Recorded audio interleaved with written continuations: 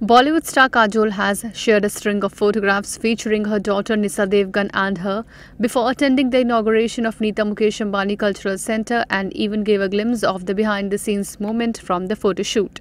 Kajol took to Instagram where she shared a string of pictures. The first few images featured Nysa looking gorgeous in a silver outfit she wore for the launch.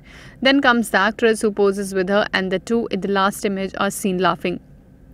Mini Me and Me started off all graceful and then we became human, she wrote as the caption. The NMACC launch was a star-studded affair where the who's and who of the showbiz world were seen attending it.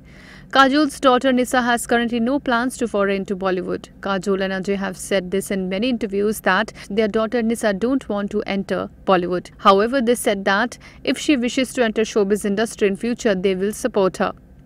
Nysa is quite active on social media. Her pictures and videos go viral within no time.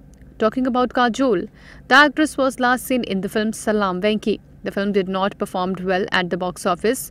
Her upcoming project is web series The Good Wife. The Good Wife is an Indian adaptation of the American courtroom drama of the same name. The show will stream on Disney Plus Hotstar. Kajol will be seen playing the role of a housewife who goes back to working as a lawyer after her husband's scandal lands him in jail. Ines report.